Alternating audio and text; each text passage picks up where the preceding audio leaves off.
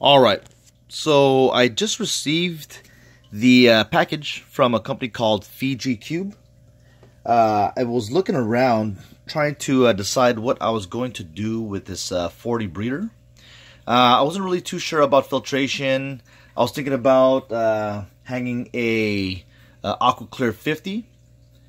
And then I was going to get, they make these surface skimmers where I would just attach the, I guess a siphon. And it would pretty much act like a skimmer. But the problem with that is I didn't want to have too many holes in the back of the tank where the fish was, would have the potential of jumping out. So I was looking around. I did a search for 30-gallon breeder all-in-one. And then what ended up coming up was this website called Fiji Cube. So I clicked. And here is the website. All right, so I was doing a search, and Fiji Cube came up. Checked out their website, and definitely a nice looking all-in-one. Okay. Okay, so yeah, once again, here is the 20-gallon long all-in-one kit. Okay, so as you can see, there is the kit. Pretty much has a nice weir, a couple baffles, and it even includes its own return pump. Okay, so I looked around, and I did see another competitor, but they're charging about, I think, $150, maybe close to $200 just for their product. So I decided to just go with the Fiji Cube here. All right, the dimensions on this is, let's go and scroll down. So it's for the 20-gallon long. It's measuring about 4.5 by 3 and 3/4. At first, I was going to get the 40-gallon breeder, but I didn't want the height of it. The 20-gallon breeder and the 30-gallon breeder, the height is pretty much the same, roughly about 13 inches in height. So that's the reason why I opted for the 20-gallon version. Okay. So here is the package.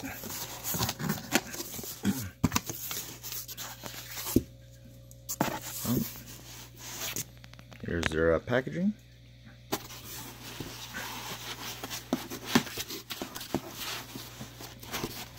I'll take this out. All right. So here it is, straight out of the box. Okay.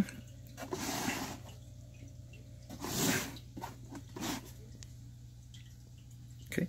Let me do a quick measure of the height of the box. Alright, so here's a tape measure. So it looks like this box is measuring about a good 11 inches in height. Okay. Length is about 10.5. And then the depth is about a good 4 inches. Alright, so, and this one, as you can see, here is the return pump. I believe it's rated for 250 gallons per hour. Don't quote me on that. I'll have to check the website.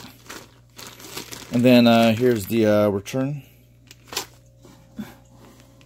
Okay. And let me actually go ahead and peel off the back here so we could get a good look. Okay. Alright, so I have this lying down. Let's see if we can get a good view here. Alright. So the water would pretty much filter through the weir here.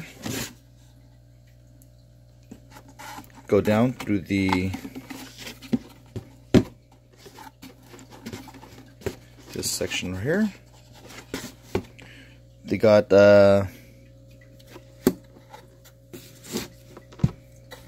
no baffle, so the water just goes straight down. It empties into this chamber right here, and then once I hook up the pump, then it'll go and bring the water back into the tank. Okay, so my plan, what I'm planning to do is, if you look at the website, they have it pretty much designed as a peninsula style, where this would go here, at the end of the tank. All right.